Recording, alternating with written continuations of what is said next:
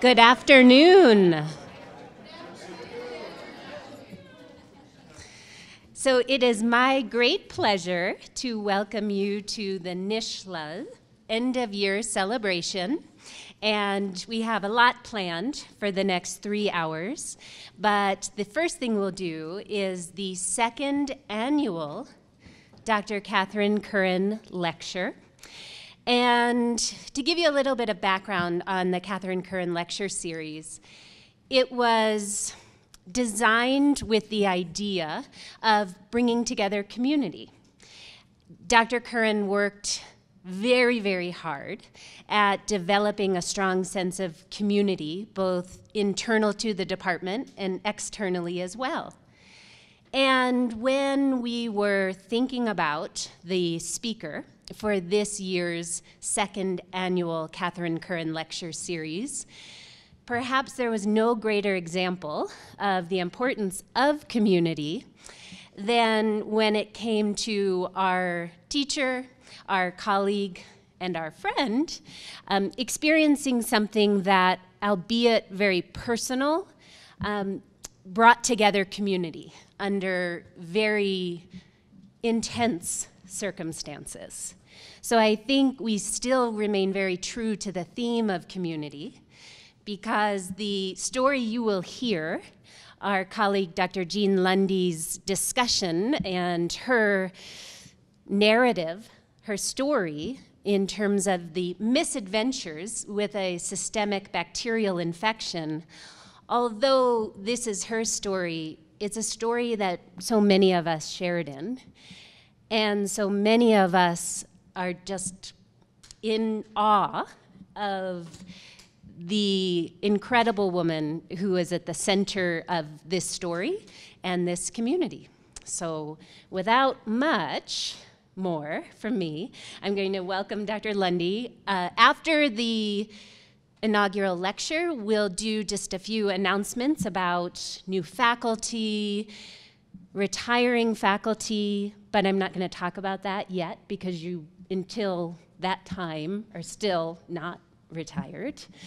And Nishla has some announcements, and then we will socialize, which is not something we all get to do on an everyday basis with each other in 114.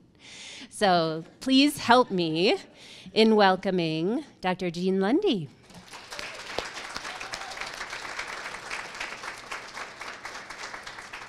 Thank you for coming. It's a nice crowd, so I was wondering if I was just going to be speaking to my friends, a lot of who are here, but I see Kelly's here, friends here, so it's wonderful.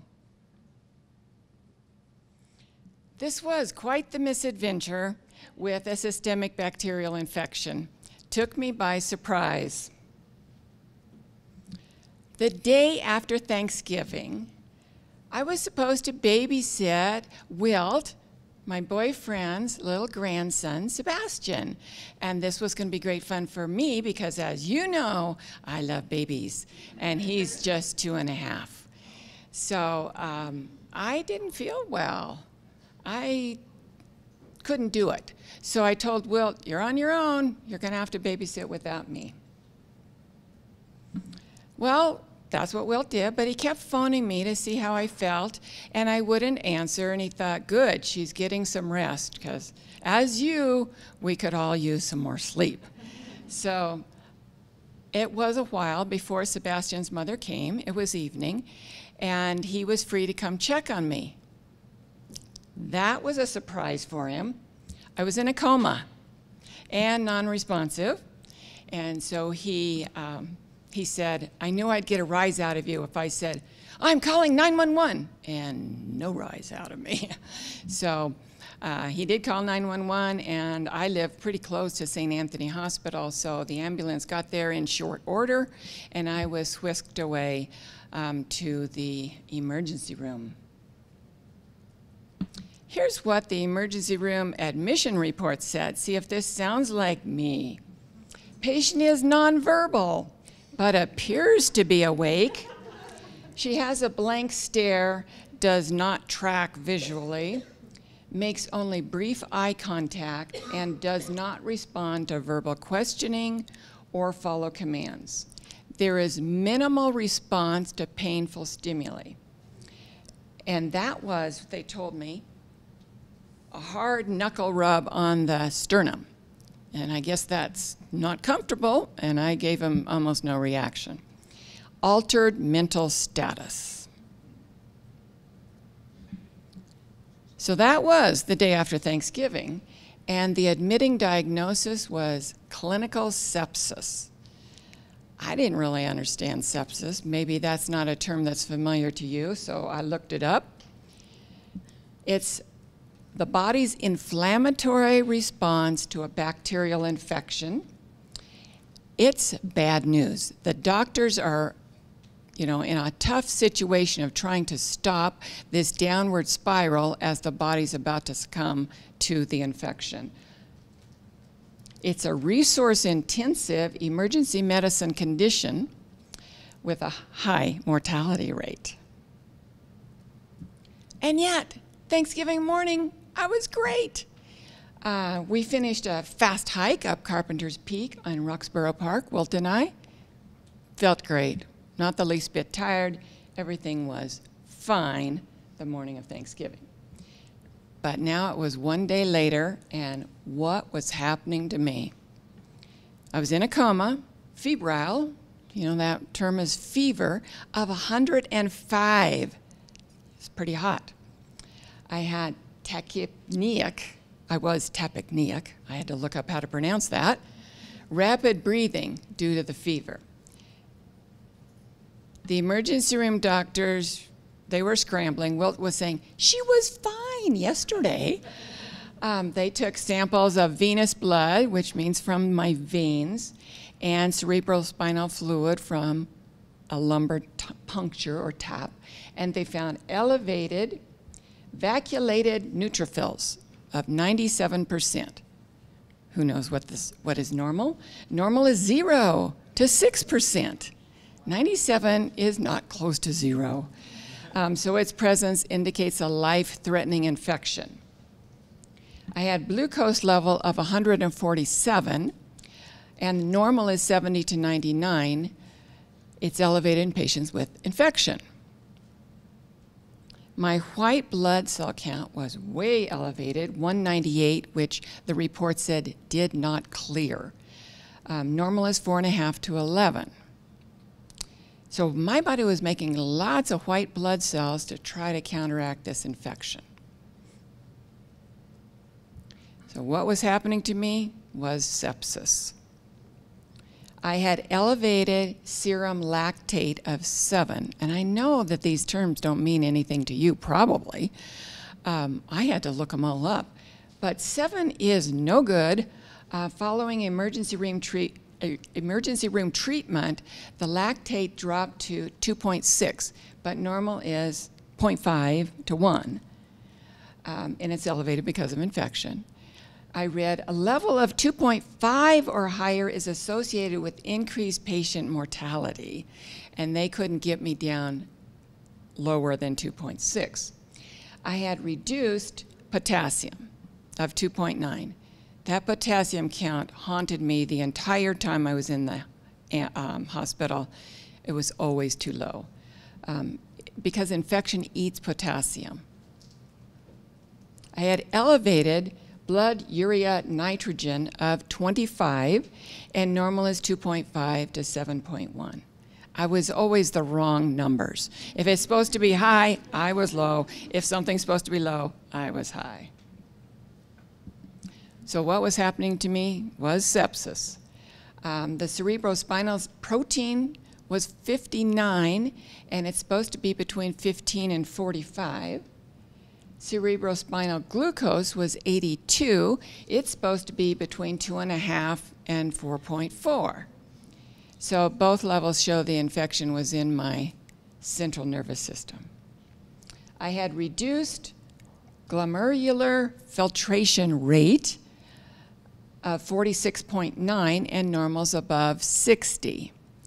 This was reflecting what they called acute kidney injury. It was injured from the bacterial infection, and massive doses of antibiotics that were doing my kidney in the emergency room. But those massive doses were not getting rid of the infection. Even though they were harming the kidney, they weren't doing the job. The question was, what kind of infection? They tested me for everything. Meningitis, Listeria, West Nile, encephalitis, and other bacteria, and the blood showed it was Staphylococcus aureus, or staph for short. So when cultured, the staph grew in less than a day, when it generally takes 3 days to test positive. But the concentration was so high in my body, it revealed itself pretty soon. Because it was so high, the doctor said I probably had the staph infection for weeks, maybe even months. But my strong body was able to kind of keep it at bay, keep control until it couldn't any longer, and the bacteria began to take over.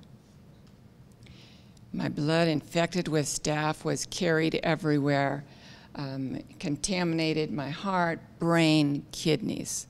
So I'll talk about each of those organs. Staph infected my heart. There's something called troponin, which is a protein released by the damaged heart muscle. Do you guys in anatomy know troponin? All right, this is not a good number. I was 1.9 at admission.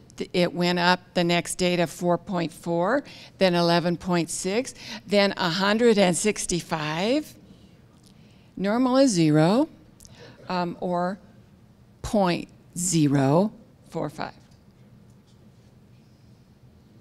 A cardiac catheter was threaded through an artery in my wrist so that the heart could be imaged, and dye was introduced. And the findings from the imaging, I had abnormal repolarization, which meant that the damaged valves were allowing backwashing. The blood wasn't all going in one direction from my chambers. I had myocarditis, heart muscle inflammation, can lead to, this was bad to read, cardiac dysfunction, heart failure, and sudden death. The emergency room doctors report on day 2, patient in critical condition with new diagnoses, myocarditis and staph and worsening. Yikes. Not just my heart, but staph infected my kidneys. This acute kidney injury from the staph infection caused my kidneys to be dumping good stuff like protein and ketones into my urine and no longer filtering bad stuff, wastes, and it was just not functioning, those kidneys. And one symptom was fluid retention. Look at the size of my knees. My friend took this picture. She goes, I gotta get a picture of this. My knees were like this big around. I was weighed every. Get up, we need to weigh you. I gained 10 pounds by day 4, 40 pounds by day 14, 45 pounds by day 25. Every time I went to the scale, it was 3 or 4 more pounds. I'm going, oh my goodness. So my swollen knees, my swollen ankles made it really hard to walk. I couldn't bend. I couldn't bend my knees. I couldn't bend my ankles, so I was like this giant tree trunks that I was trying to maneuver is how it felt.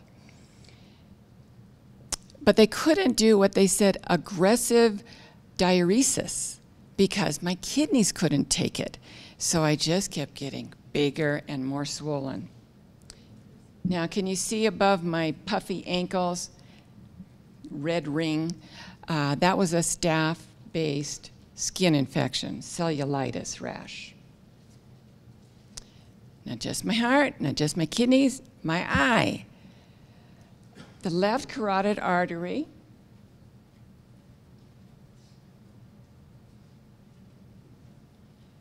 with the ophthalmic branch carried the staph infection to my left eye, didn't go on the right side.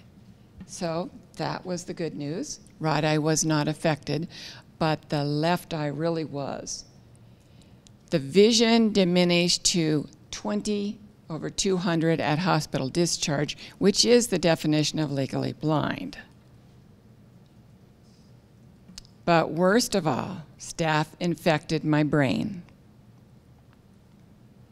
These germ pods were being flicked off my contaminated valve and sent to my brain, causing septic emboli. So that's a bacterial infection originating in the heart valves and carried by the blood vessels to the brain, in this case, other parts of the body.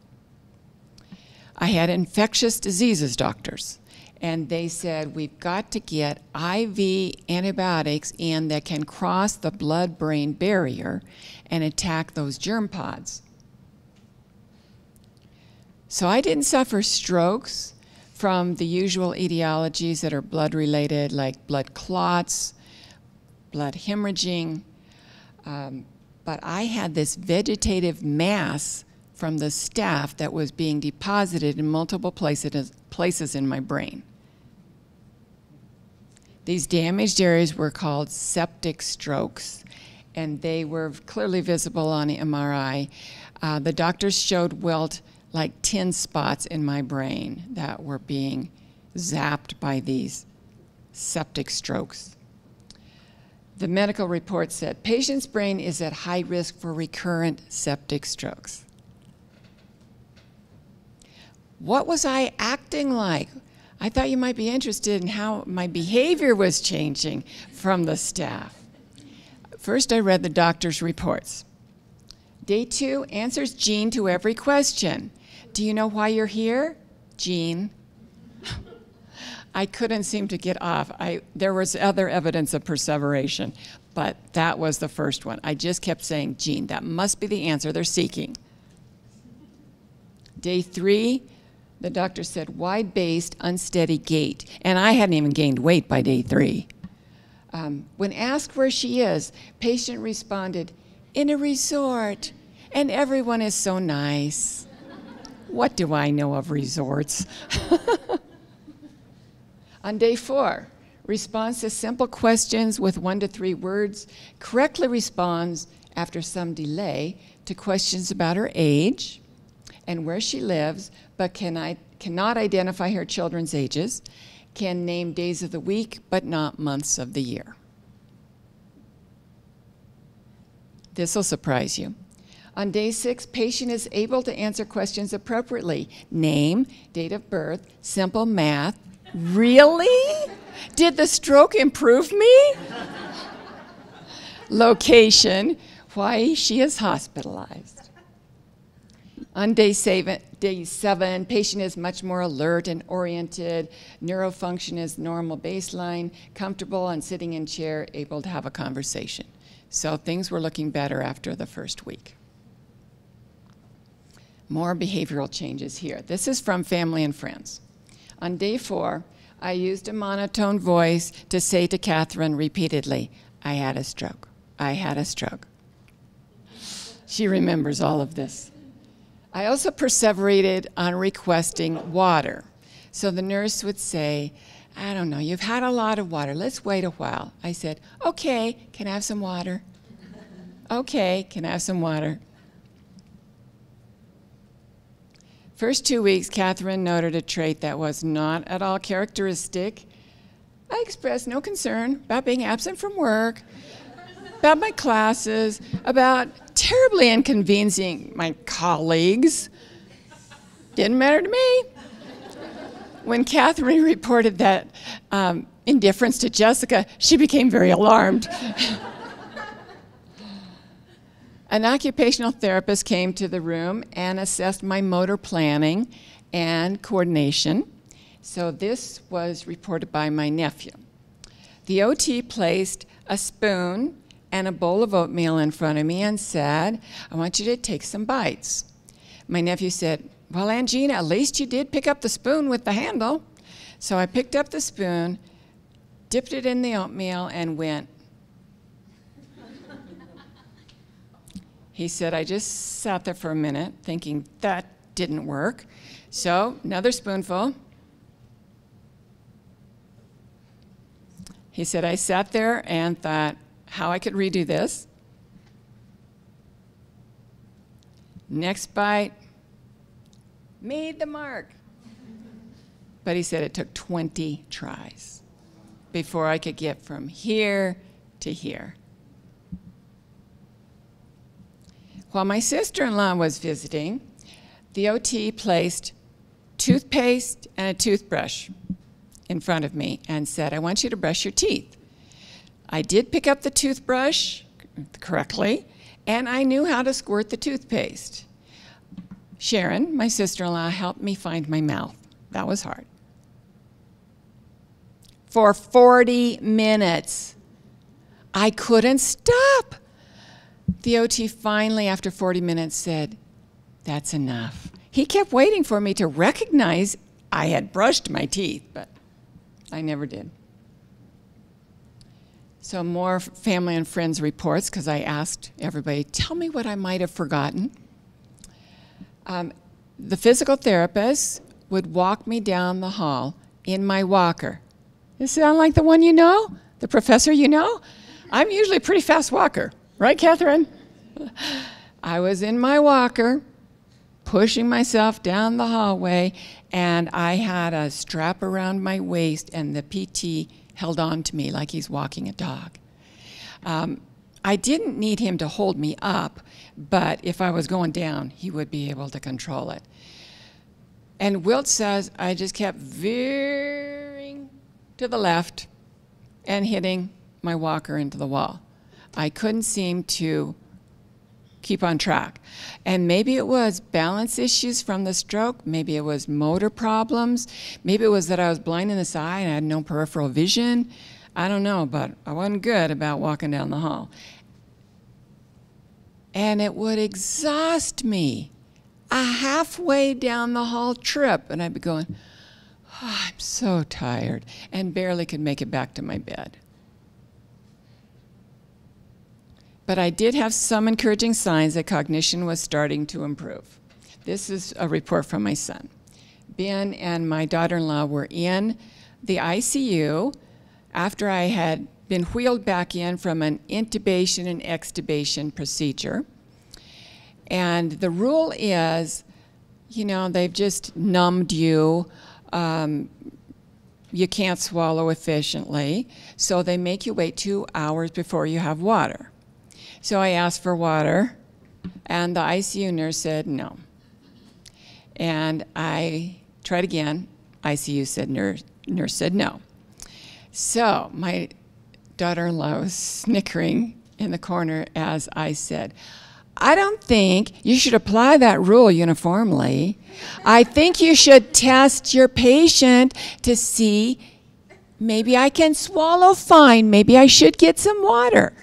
She's over there going, she's very determined. And he resisted. Finally, I badgered him for water. He said, I'll give you some ice chips. So he gave me a spoonful of ice chips, and I laid back against my pillow and I said, Kristen, this is as good as your key lime pie. Some more behavioral changes. During my hospital stay, people were visiting and they would bring things they thought I would love to eat, like pizza from my favorite restaurant. Has anybody been to Front Room Pizza in Lakewood? All right, Jackie knows. It's fabulous, best pizza around. So my friend Curran would bring me little personal pan pizza, no interest. And then Wilt said she loves chocolate milkshakes. Lots of chocolate milkshakes were coming in. I tried to be a gracious receiver and, you know, act like I wanted what people were bringing me, but nothing tasted right. I was not interested. And I have not had any pizza or chocolate milkshake since I was in the hospital. It's a long time to go without those things when you used to love them. I don't love them now. Nope. Catherine had to smile and be encouraged when the neurologist asked me, who's the president of the United States? And I grimaced and said, Trump. Catherine said she felt so encouraged that I could progress. I could get better. There was something of me left in there. I was eager to get out of the hospital and back home. But as the day of discharge got closer, I realized I have absolutely nothing I can fit into. For weeks, all I'd worn was a hospital gown, and it accommodated my increasing girth. But then I was going to have to put on clothes. And the clothes that I wore in the day after Thanksgiving, no way. So my sister-in-law, Sharon, had just gone through Weight Watchers and had lost like 35, maybe 40 pounds. And Catherine had these big clogs that she had bought extra large because she wore all these orthotics in them because of her foot problems. She brings me these big clogs. Sharon brings me these giant clothes, and I could barely squeeze into either one. But I was able to leave the hospital without wearing a hospital gown. It was a rocky road to recovery. I spent 28 days in the hospital. First hospitalization was 25 days. Rehospitalization, 2 days. Another hospitalization, 1 more day. Early blood tests reported no oxacillin resistance. Very good news. That meant that oxacillin antibiotics could be used to fight my staph infection. They could cross that blood-brain barrier. They could go after those germ pods. And I was on that intravenous oxacillin for every 3 hours, round the clock, for 55 days. But I had so much chest pain, back pain, and the fear was, had the staph infection spread? You know, was I having blood clots maybe in my lungs? Was it in my spine? I had so many imaging tests. In fact, I was looking back and I had 12 imaging in 4 weeks. They just kept trying to find answers to why I was in so much pain. It hadn't spread to my spine, or I didn't have blood clots in the lungs. Phew. But my lungs had filled with fluid and needed to be drained. Oh man, was that painful. I want you to feel sorry for me. I made all the nurses feel sorry for me. The 3rd hospitalization occurred on my birthday. So like 15 times a day they go, what's your birth date? And I go, today, 65 years earlier. And they go, you're here on your birthday? And I go, yes, feel sorry for me. And they did. But it was a bumpy road to recovery. And I had to accept pain as just part of everyday life. The nephrology, or the kidney doctor's report, said, course complicated by worsening pulmonary edema, which means I was having swelling, and what it felt like to me, that I couldn't breathe without pain. So that was what it felt like. And then the doctor's report goes on to say lower extremity edema, and what it felt like to me was I could not maneuver these giant legs. But breathing pain, moving pain, nothing compared to that drainage of the fluid in my lungs. The intense pain caused me to go into Lamaze breathing for 5 solid hours. They were trying to give me pain medicine, but it was not controllable pain. I was just on the verge of panic from it feeling like, you know, I was just going to lose control. It was way worse than the heart surgery, which I'll talk about in a little bit. The pain from heart surgery, nothing compared to this pain. And labor and delivery of my 4 sons, that was a breeze compared to this. So given the level and duration of this pain, a nurse, my sister-in-law, told me that the pulmonary specialists, when they were doing this drainage procedure, they must have nicked a nerve. They must have hurt a nerve going in, which explains why the pain in my back kept returning for many days. And it was like from shoulder to shoulder all the way across my back. The bumpy road to recovery included the fact that both arms got blood clots. The nurses who check your blood pressure a lot in a day could not use either arm to check my blood pressure. They had to go to my giant legs, and it was misleading. I guess blood pressure in your legs is not easy to take, and it doesn't ever match your blood pressure in your arms. So they weren't sure what my blood pressure was. And I couldn't sleep laying down. I had to always sit up because then I could have less pain upon breathing. I felt like I couldn't breathe at all if I laid down. So bending isn't that great for my lower extremities edema. You know, bending at the hip, bending at the knees, it was interfering with getting rid of this fluid. So I just maintained this 45-pound weight gain. And I asked one of the hospitalists, do you know that term, hospitalist? So you go to the doctor, and there's the doctor in the doctor's office. A hospitalist doesn't have an office. And the doctor that you see in the office doesn't go to the hospital. So the hospitalist sees, like my doctor that I would go to the office and see, her patients in the hospital. So I got to know there were probably maybe 6 hospitalists for my primary care physician. And so I asked one of them, how long will I not be able to lay down and breathe? And he said, could be weeks, could be months. I couldn't read due to my vision loss. But it was time to write students' letters of recommendation to grad school. So Catherine would read me the form that I was supposed to answer, and I would dictate, and she would type in the answer on the form. My son increased the font size on my phone to maximum so that I could text. It was really tedious to text, but I felt like I should do it. It felt like therapy, you know? And so I keep having to backtrack and correct. You know, I don't like errors in written language, but it was very effortful and tedious to send a text. But I really felt like I wanted to keep doing it, that it was going to help me. So the oxycillin use over 45 days totally killed my appetite. My taste buds were zapped. Nothing tasted good. Even not having anything didn't taste good. There was this taste in my mouth all the time that was bad. And the doctors would say, well, can you describe it? Is it like metallic?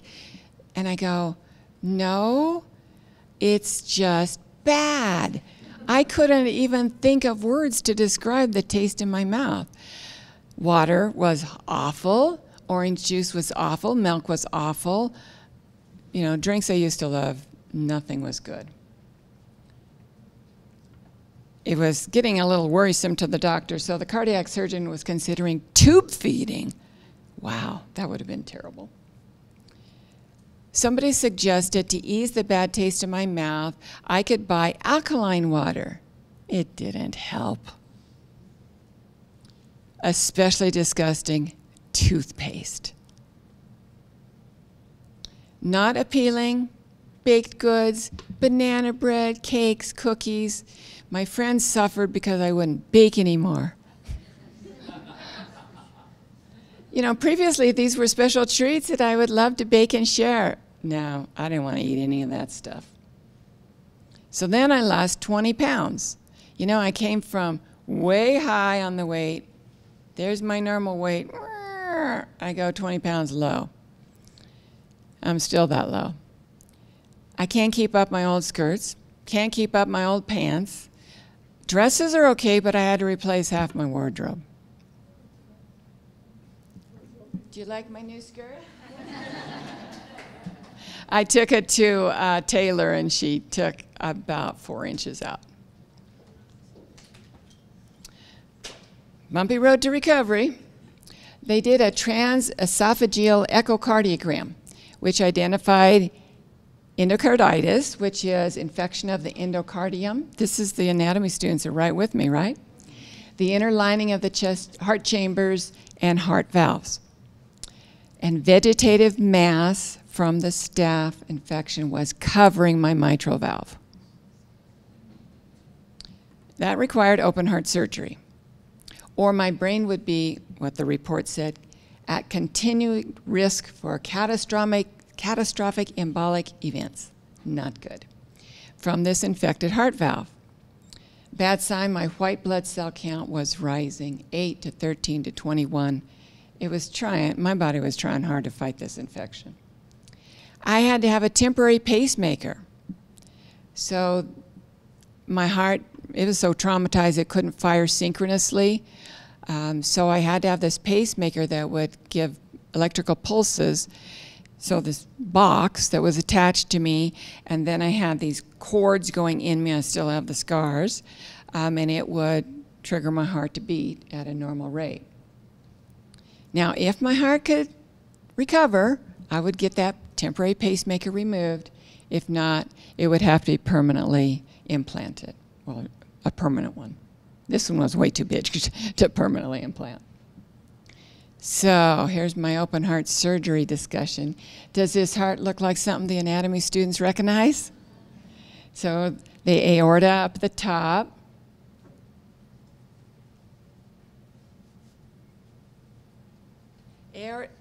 Aortic valve and the mitral valve are what is going to come up in our story next. The open heart surgery was needed so that I wouldn't keep having these septic strokes, but the doctor couldn't operate because the staph was, going to contaminate the valves, the new valve. So he had to wait until December 6th, so remember, day after Thanksgiving, to December 6th, trying to get the antibiotics to do the job so that he could go in and cut me open. So he used a sternum saw, cut through my sternum, split it open, opens me up, and that was a sternotomy. And I was hooked to a heart-lung machine, or a cardiopulmonary bypass machine, which did all the work. My blood would go to the machine, get oxygenated, get the waste products removed, come back to my body. Pretty wild.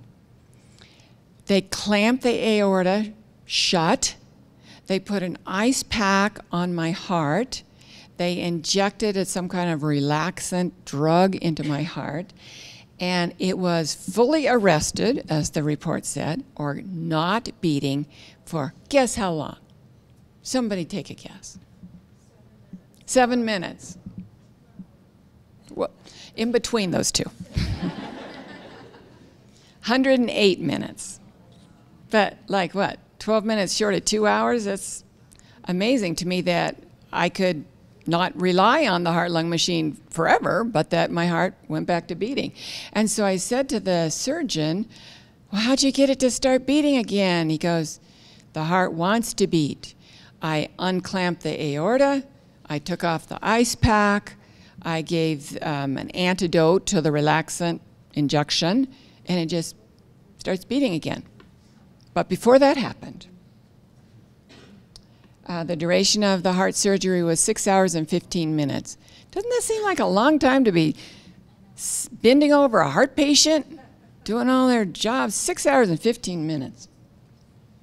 So after the chest was opened up, my heart could be visualized, and the surgeon found a large thrombus, or a blood clot, on the aortic valve, and he had to scrape it off, and he was sending numerous cultures from the operating room to the lab to see how everything was. Was there staph? 2 cultures tested positive for staph, which disappointed him. And one of them was the thrombus. The outside was clear. The inside, the staph was still there. He saw 2 leaflets of the mitral valve had been totally destroyed. So we had to remove the bad valve and replace it with a bioprosthetic tissue, bovine tissue. I'm now part cow. So here was the surgeon's report. This was a technically demanding case given the patient's severe endocarditis. She was taken to the cardiac surgical ICU in stable but critical condition. It was a bumpy road, but good news. No more staff on the valves following the open heart surgery. The repaired aortic valve, the replaced mitral valve functioned perfectly. I had mandated sternal precautions. You know, they sawed open the sternum, and you don't like get a cast, you don't get anything to hold it together, so you can't put your arms out like this. You always had to keep your arms close to your core. You could put no weight on your arms, and you could not lift more than 5 pounds. That is pretty much nothing. So I had to visualize myself as Tyrannosaurus Rex with little useless arms and just not use them for much. I got no more pacemaker. It was needed only temporarily, later removed as my heart recovered from the staph infection and from the surgical trauma. It began to beat rhythmically. Yay. No more septic strokes in the brain. End of those vegetative mass areas being deposited in my brain. And what's interesting and relieving to me is that the neurological tissue underneath was still okay. It started recovering once that vegetative mass could be off. My kidneys started getting better. No more acute kidney injury, which those cases can progress to chronic kidney disease. But didn't happen in my case. I didn't have to go on dialysis. Good news for my eye. The left eye was no longer under attack. No more bacterial infection going through that carotid artery, ophthalmic branch. The retina had this vegetative mass on it, but it was getting resolved by the antibiotics. So that legally blind left eye started recovering. My vision started getting better.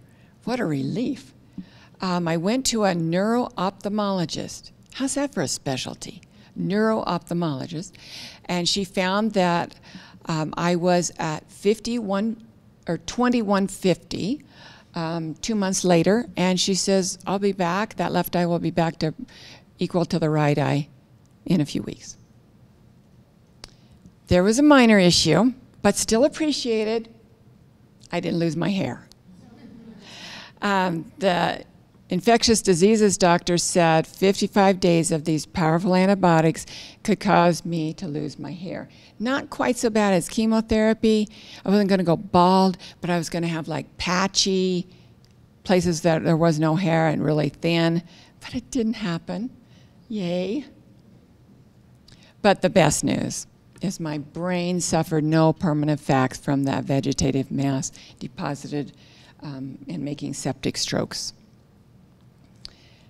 So now it's getting time for me to be discharged, and all the specialists who are coming into my room all the time assessed my abilities and recommended no cognitive therapy.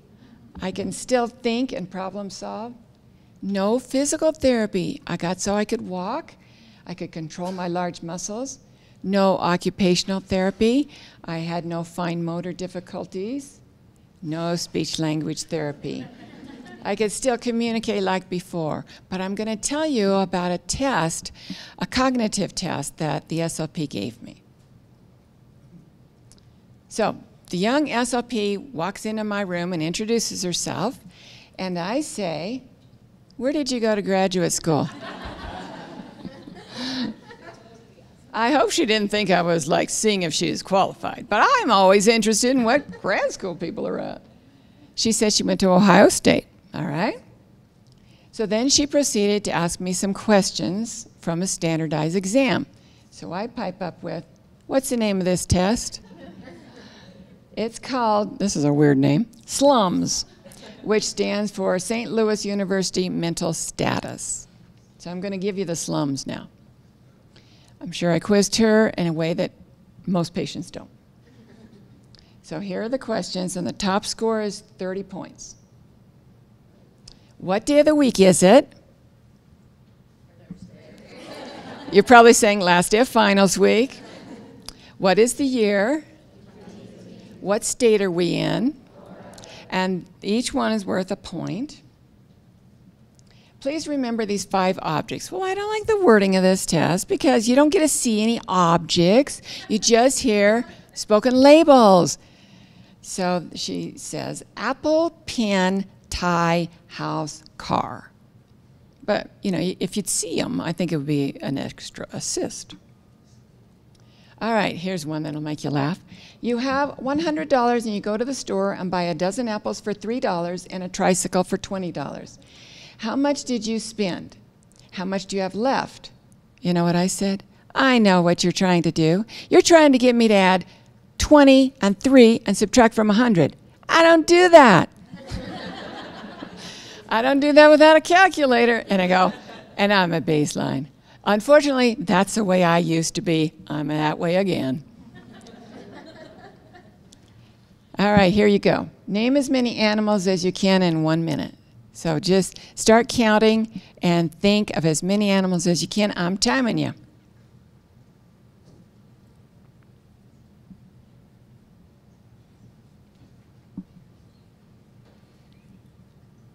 See if you can get to 3 points.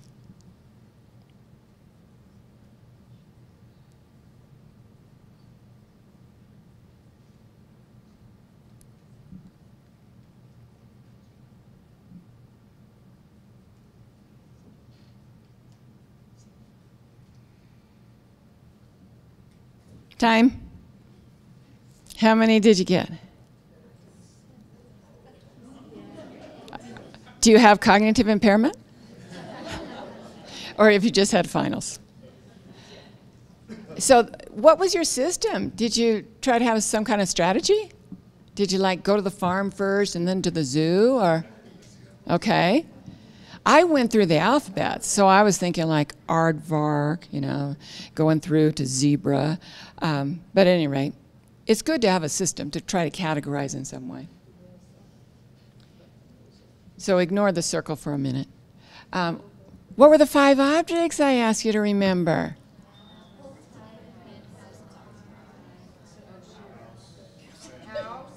Did you get all 5?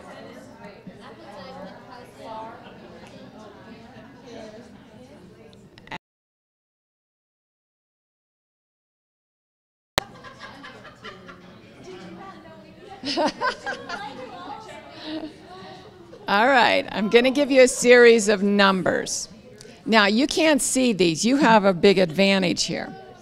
So I'm going to give you a series of numbers, and I would like you to give them to me backwards, she said.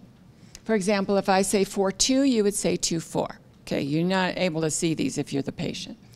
8-7. Now, if you say 7-8, you can still get no points. It's just like a practice. All right, 6-4-9. 8-5-3-7.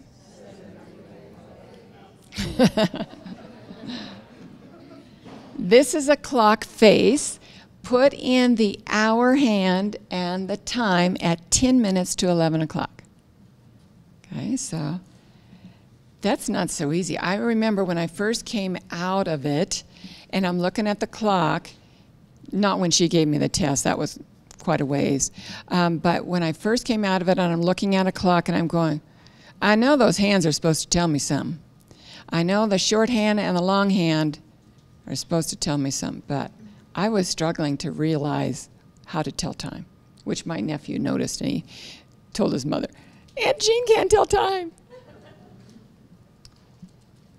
Place an X in the triangle.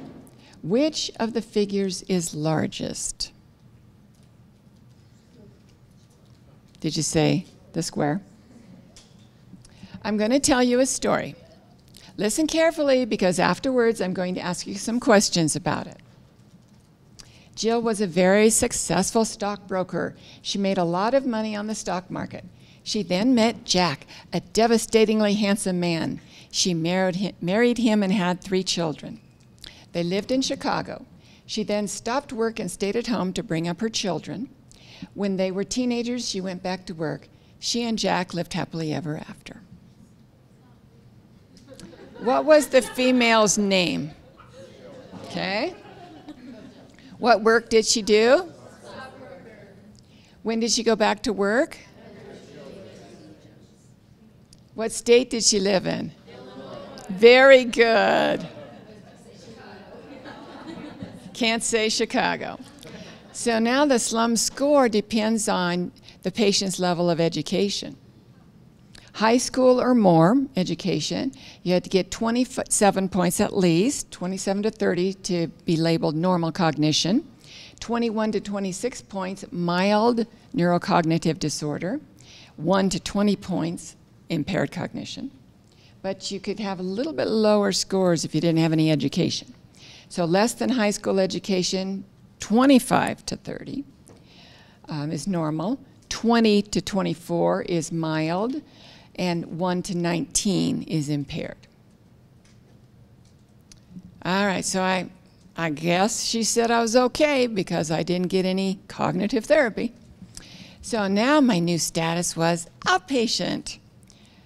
And I just really believed that getting home would be so wonderful. But that was a short-lived feeling because I soon felt the stress of being an outpatient. I required medical care every weekday for many weeks. I was sent to different locations for blood tests repeatedly and x-rays repeatedly.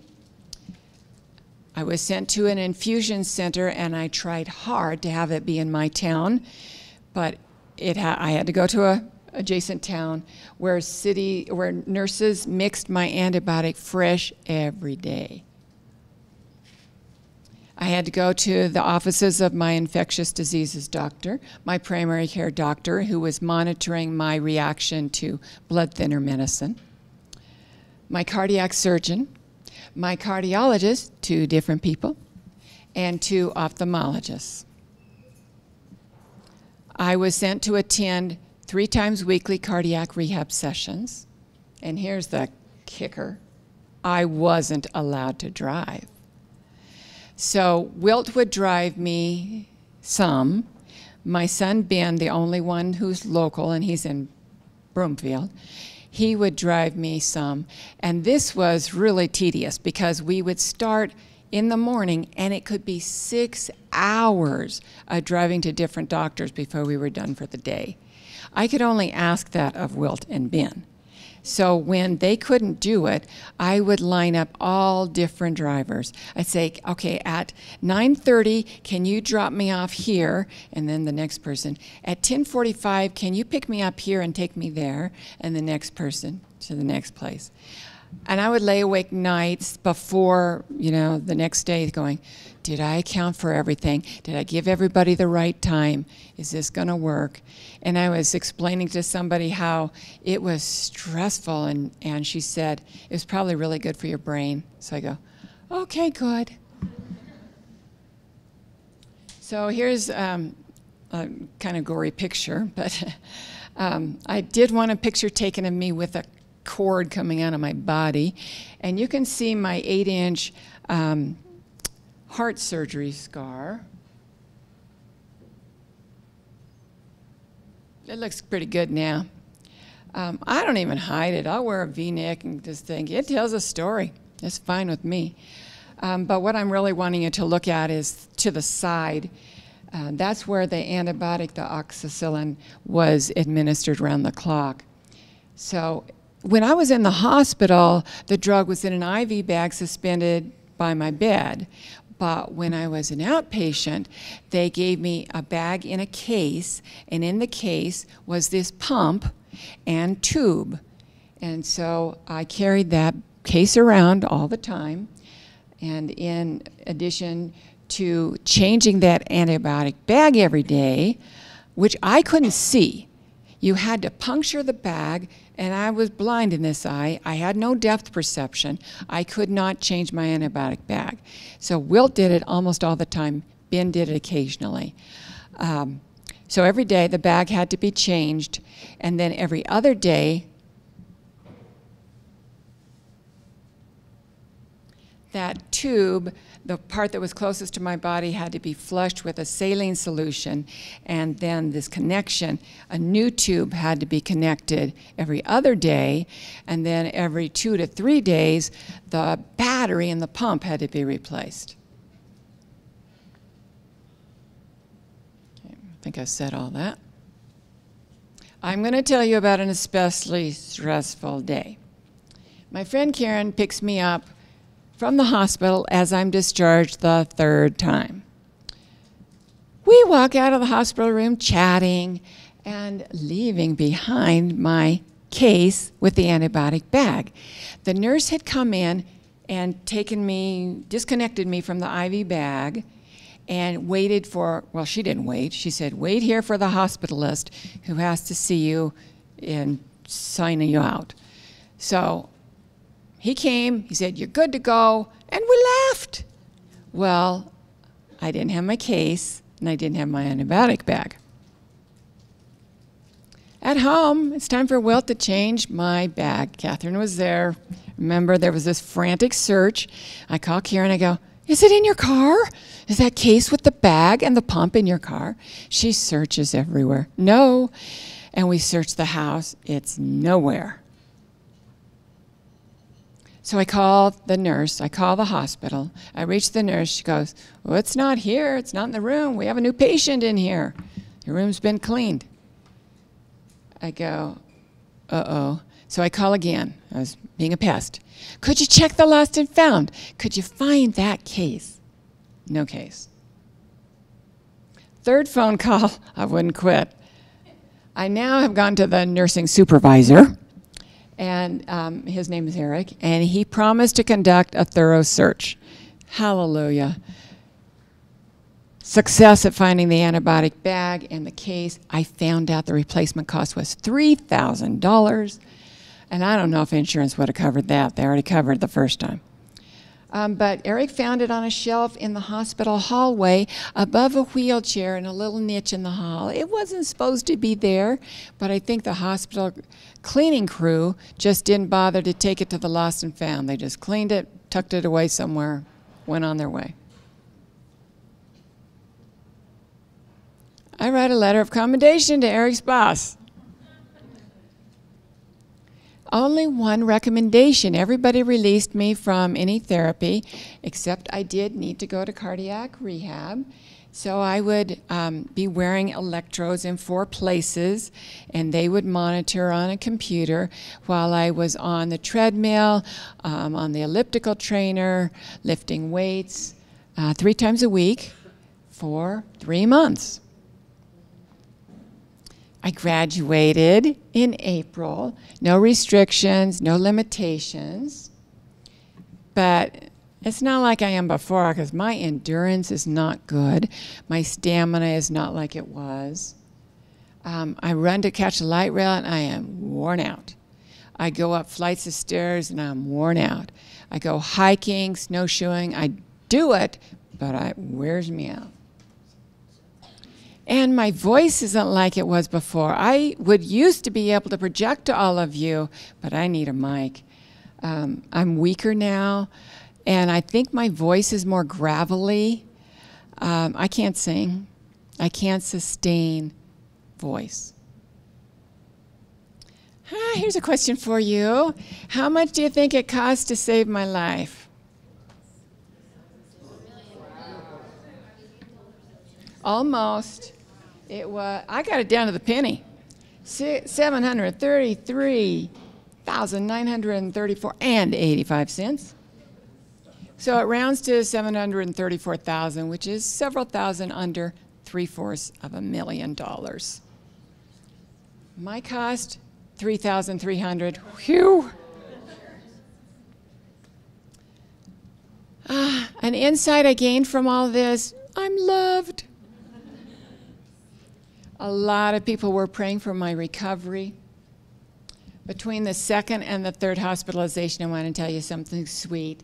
I apologized to Wilt for not getting him a Christmas present, and he said, "You already did." I recovered. So many friends and family visited me a lot in the hospital. So many sent thoughtful cards and emails, including a lot from current students. It was really meaningful. So many beautiful bouquets delivered, including one from former students who asked Catherine for my home address, and I received this beautiful bouquet, and several students had signed. Very touching. You want to hear my near-death experience? So I didn't have like light with a loved one like my father beckoning me to the other side, which sort of makes me worried. There was no light, but there was something else.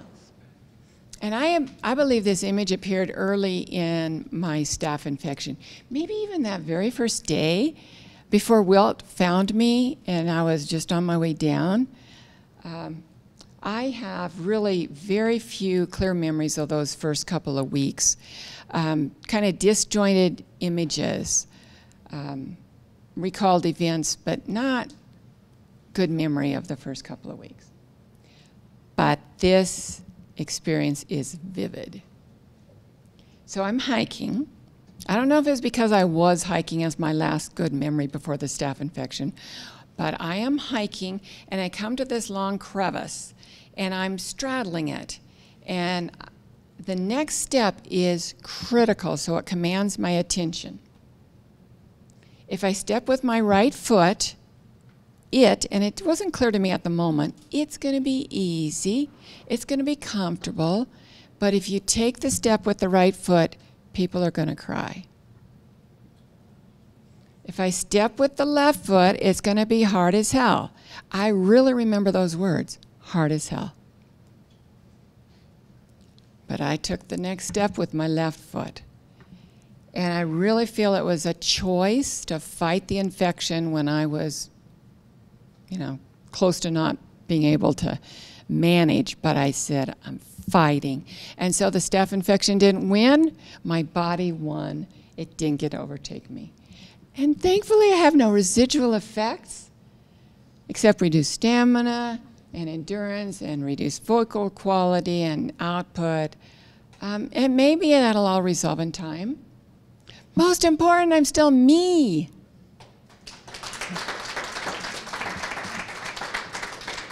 At my last visit, that's kind of what the cardiac surgeon did. Instead of applauding, gives me a big hug and says, "You are a walking miracle." So I want to say some thank yous to my wonderful and much appreciated family, my 4 sons. Ben was through thick and thin at the hospital frequently. My other sons were touching base frequently, but they were out of state. My dear daughters-in-law, so here's Ben, Colin. Whoops, you can't see that. Ben, Colin, Danny, Andrew. Here's my brothers. I'm the oldest, but not by much. My insane parents had 4 kids in 5 years. Paul, Jeff, Bruce. There's my mom. My mom died just as I was getting better mid-January, but she knew I was getting better. There's Wilt. Yeah. He's in good with the family. He got me to the hospital in time, changed my antibiotic bag daily. Was with me through thick and thin, through this bacterial misadventure. Thank you to my dear friends and colleagues, Jessica, who taught my students, graded their term papers, their final exams when she barely had time enough for her own students and her own classes. Catherine, who came out of retirement to advise my students, to grade their observation reports, and who visited me regularly in the hospital and at home. To my additional much appreciated colleagues, Paula, who suddenly became SLHS coordinator without her mentor to help ease her into the task. Christy, who stepped in to teach 3 audiology classes for me when I couldn't. Kim, who taught my American Sign Language sections in addition to hers. Everyone was so nice, even though I wasn't at a resort.